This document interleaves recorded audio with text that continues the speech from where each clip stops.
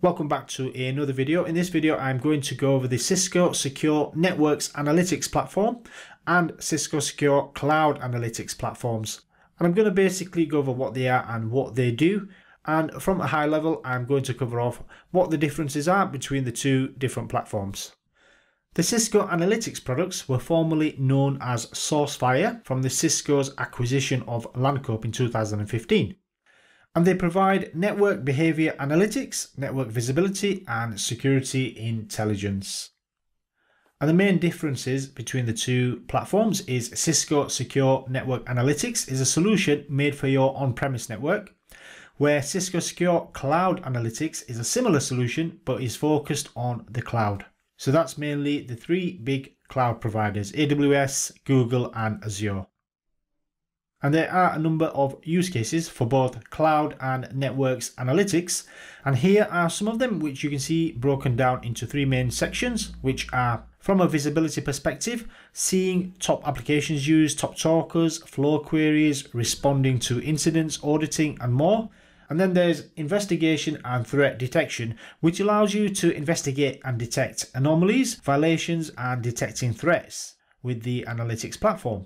You can detect and stop attacks as well, such as command and control attacks, detecting reconnaissance attacks, and data exfiltration, and so on. So you've got the potential to investigate and detect a number of attacks using this solution. And then there's compliance and violations use cases as well. So for example, PCI and ports and protocol violations.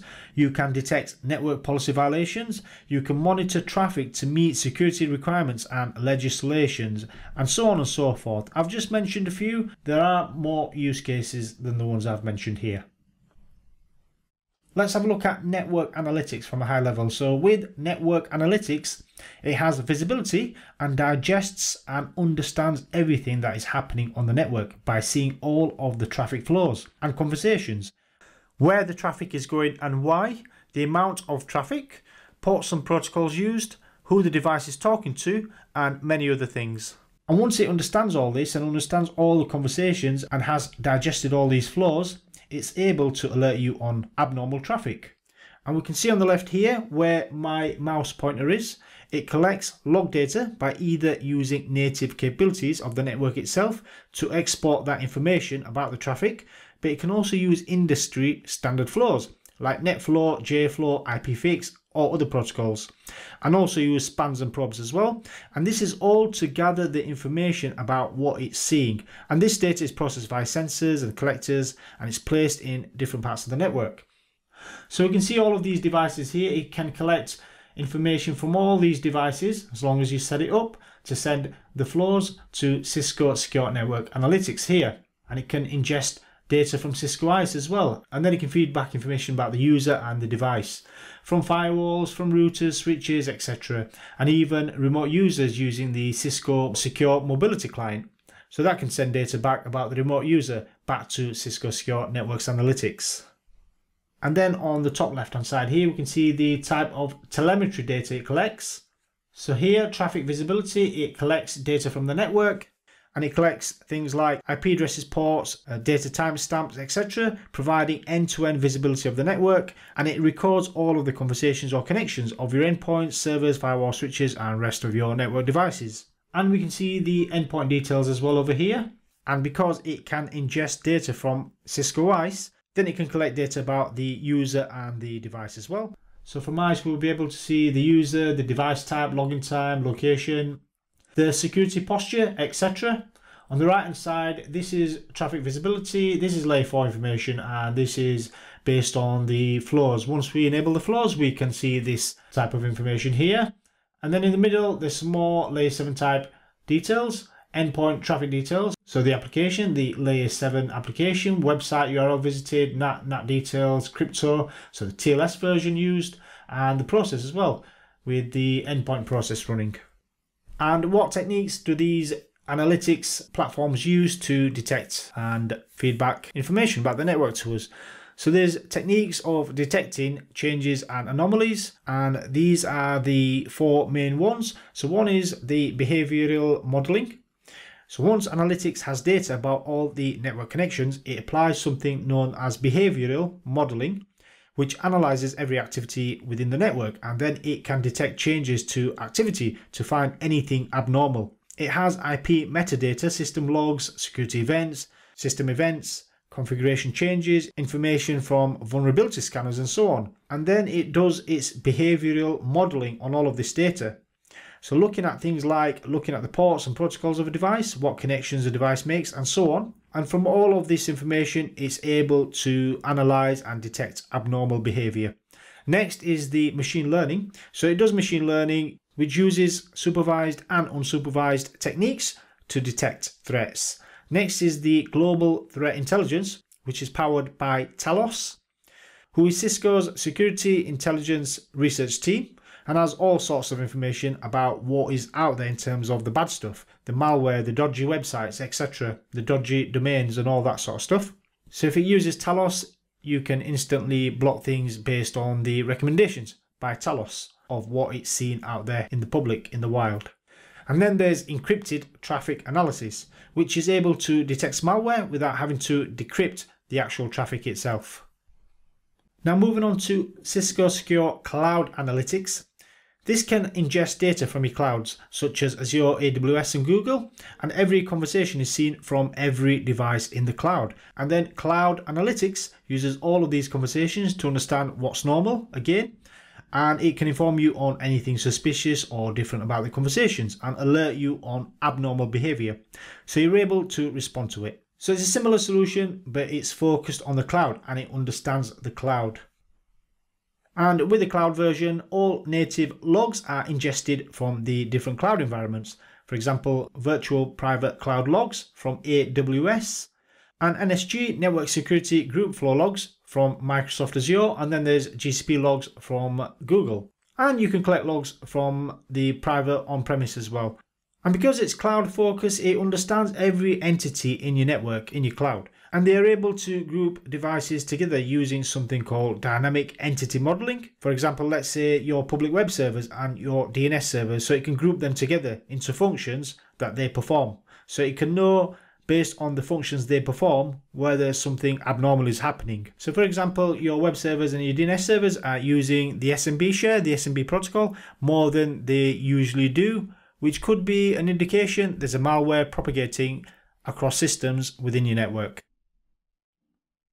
And again, the techniques of detecting changes and anomalies in the cloud as well. So you've got the behavioral modeling, which is a way of detecting a change to a type of activity to pinpoint anomalies by detecting traffic that has changed. And then there's machine learning, which is applied, which is another layer of detection. And then Talos Global Intelligence, which is also used in the cloud by Secure Analytics to gain even more knowledge about the potential threat that may be on the network. And with Talos, the Secure Analytics doesn't need to look at the historical data, because usually it looks at the historical data to make its mind up about what's abnormal or what looks suspicious, etc.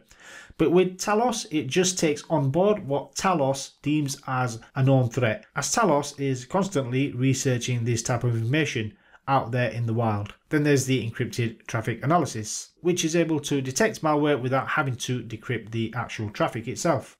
And both solutions establish a baseline for normal behavior, and then they can identify bad actions in your network that deviate from what it normally does. And one part I've overlooked is that both solutions can tap into the other network. We can see here. So the cloud has an on-premise sensor which can collect data via the NetFlow, JFlow, etc. from the on-premise devices and send to the cloud. It's a lightweight virtual machine. And if we go to the previous slide, with the on-premise solution, the Cisco Secure Network Analytics, it has a telemetry broker that can pull down AWS VPC flow logs and then can convert them and digest them into the network analytics platform within the on-premise environment. But both solutions are focused for their respective environments. For example, network analytics has been purposely built for the enterprise and has granular tuning built in. But there's a bit of fine tuning to be done before it's customized to your environment, and it has some NetOps use cases with it as well. Where cloud is for organizations that want a SaaS-based solution and has self-tuning capabilities, and of course understands cloud services built into AWS, Azure and Google. And it understands changes within the cloud And this is key because it understands when, let's say, a configuration change breaks something in the cloud or puts the cloud at risk from a security exposure perspective. So it's able to send you alerts on these kind of things. And it does all sorts from a visibility perspective. And I've got some images of what it can feed back to you about the network. I've used Cloud Analytics as an example, but I pulled these screenshots from Cisco dCloud and I put them into the PowerPoint slide just to show some examples of the images and what the cloud feeds back to you about the network. And looking at the first image on the left, we see our internal devices it has found over here. And on the right hand side here, we see inbound and outbound traffic and which of the traffic is encrypted. On the bottom left, we see the top devices. These are the ones that are making the most noise or called the top talkers. And on the right hand side, we see our top DNS devices. Again, the top talkers. The top DNS talkers that is found on the network. And this image shows the types of alerts we can create using the Cisco Cloud Analytics platform. Next, we can see actual alerts being triggered here. So these are some of the examples. And in the next slide, this is part of a visibility assessment report that shows many things, such as potentially unauthorized DNS servers over here. And at the bottom here, it shows potential hosts at risk of exposure, DNS malware, or data loss. So it's obviously picked these things up based on the algorithms it uses and the techniques of ingesting all the data and then feeding this back to us. And this slide shows traffic to high-risk countries. So you can deem what is high risk to you, what countries are high risk before this is fed back to you. So you can see the countries over here on the right hand side and the day the traffic occurred on and the IP addresses over here. And finally, for the last slide, I've got some examples of remote access breaches as well. Again, the day it's occurred on, connected IP addresses and other information over here as well. And we can also see the flags of these countries that these IP addresses belong to.